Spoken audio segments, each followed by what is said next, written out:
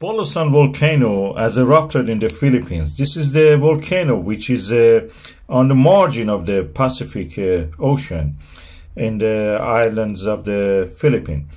And this is the images that we have. Suddenly the sky started to get dark, orange glow in the sky, and the road you could see.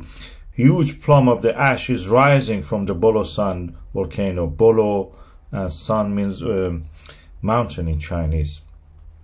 Bolo is a local word.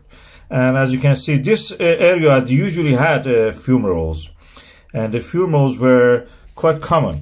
But on the day of the eruption, you see that suddenly a huge column of the ash started to come from the flank of the volcano, which is toward the north.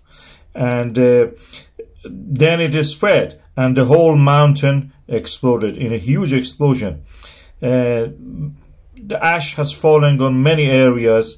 The towns and the villages around the volcano are covered with the ash. This is the Pacific Ocean and Philippine Sea Plate in contact there. You can see Philippine Sea Plate is undergoing subduction under the Eurasian plate, and this is creating the Philippine archipelago. This is actually a double subduction. Also in the other side is undergoing some kind of subduction. So it's very interesting in that sense.